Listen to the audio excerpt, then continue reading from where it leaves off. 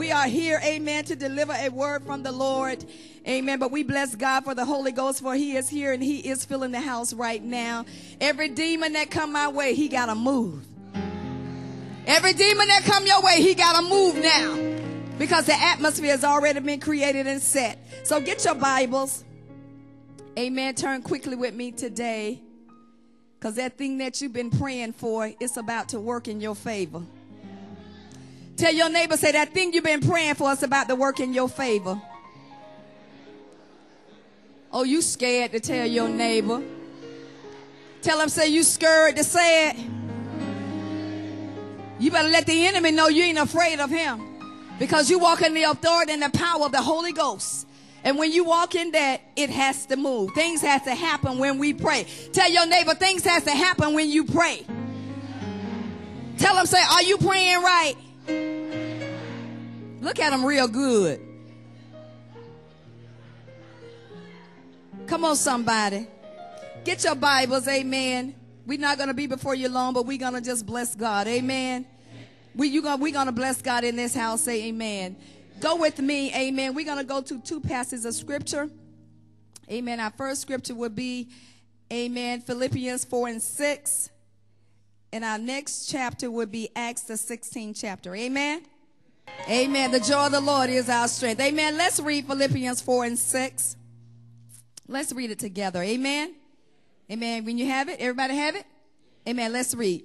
Be careful for nothing, but in everything by prayer and supplication, with thanksgiving, let your requests be made known unto God. Amen. Acts the 16th chapter and the 25th verse. Amen. 25 and 26. Let's read. And at midnight, Paul and Silas prayed and sing praises unto God, and the prisoners heard them. And suddenly there was a great earthquake, so that the foundations of the prison were shaken. And immediately all the doors were opened, and everyone's bands was loose. May the Lord add a blessing to the hearers and doers of this word. Amen. We see that in Philippians 4 and 6, we see that the word of the Lord says that do not fret or have anxiety over anything. Ask your neighbor, say, what are you worried about?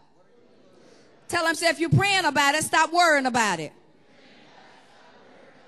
But in every circumstance, in every matter, in everything that you're going through, the Bible says, by prayer and petition or prayer and supplication, he said, make your request known unto God. What is your request on today? What is it that you've been petitioning God for, that you've been praying to God for, that it seemed like nothing has happened? Well, I came with good gospel news today to let you know that my topic today is the prayer that leads to praise. Tell somebody, say, you got to have a prayer that leads to praise. Because when you begin to pray, things have to happen. When you begin to pray, chains have to fall off. When you begin to pray, that petition that you're praying for, it has to come to pass. I believe in the power of prayer. I believe that when I get on my knees and I pray, first of all, I give thanks unto God. Because I know that if I give thanks, I know that the word that I'm praying for is already in the will of God. So you got to pray that the will of God would be manifested in your life. And if you know the word of God, then you know the prayers that you pray. It is the will of God. Now you can't go praying for something crazy, but you got to pray for things that's going to be a blessing. You got to pray for things that's going to be a blessing to you and that God has already promised you. So Paul said we pray.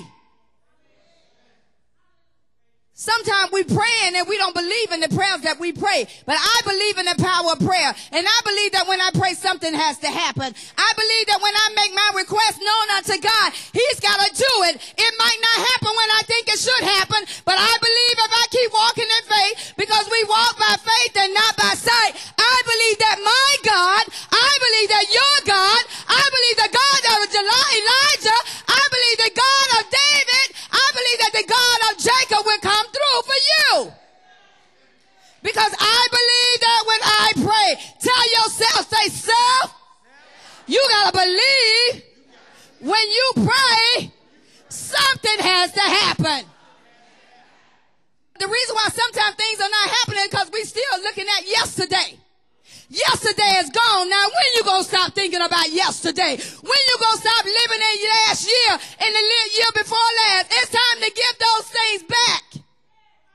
Because God can't bless like that. Because you still living in your past. But when you going to live in the future? When you going to forget about what happened? So he said, do not fret about anything, but in every circumstance, in every matter, he said, by prayer and petition, he said to free yourself from anxiety, free yourself from everything, because God is eager to listen to you. All you got to do is give thanks. In everything, give thanks. Everything. It doesn't matter what you might be going through. It doesn't matter what's challenging in your life. If you begin to give thanks, I guarantee you that thing won't be a problem anymore. But see, the devil want to keep you crippled. The devil want to keep your life stagnated because you don't believe in the power of your prayers. But I believe prayer works. I'm here because of prayer.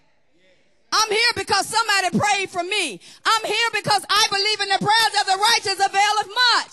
God want to shake the very foundation of that problem that you're in. He want to shake the very foundation of that house that you're in. Because God want to uproot some things. Some things just need to be uprooted before the prayer is answered. So some things in your life got to be uprooted before you see the manifestation of the prayer.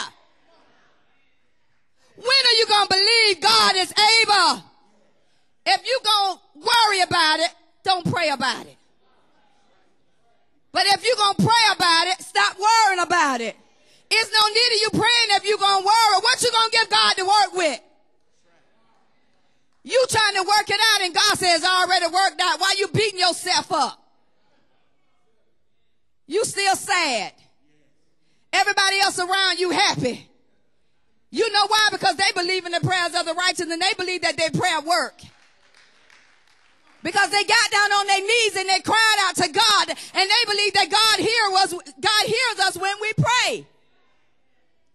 So stop worrying about it. Tell your neighbor, say, neighbor, this is the prayer that leads to praise. In your financial things, you can pray about it and something has to happen. In your physical life, if you're sick in your body, you pray about it, you have to be healed. Because I believe in Jehovah Rapha. Anybody here believe in Jehovah Rapha, that he is a healer? Anybody believe in Jehovah Jireh, that he will provide? Anybody believe in Elohim? Anybody believe in El Shaddai? Anybody believe in El Elyon? Do anybody believe in Jehovah, that Jehovah is able to deliver you? God is able. He has the power to deliver you right now. Do you believe you can be delivered right now?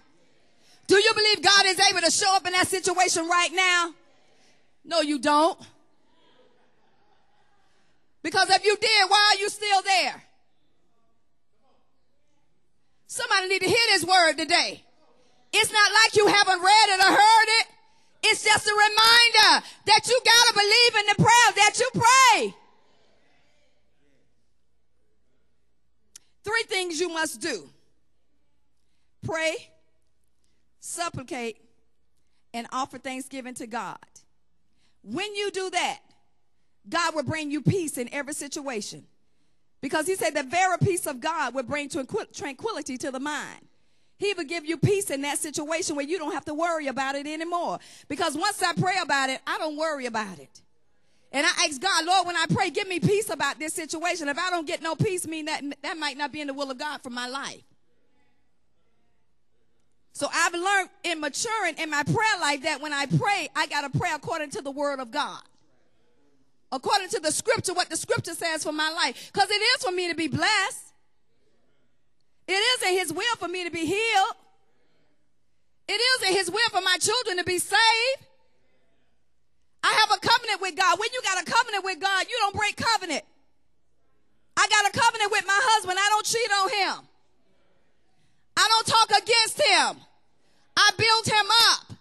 So I got a covenant with my daddy, so I brag on my dad, and my dad is a bad God, and my daddy love his girls, and because daddy love his girl, daddy got to come to see about me. My heavenly Father, my Abba Father, who art in heaven, he's my daddy. Who's your daddy? I believe in God. With all my heart, I believe in God.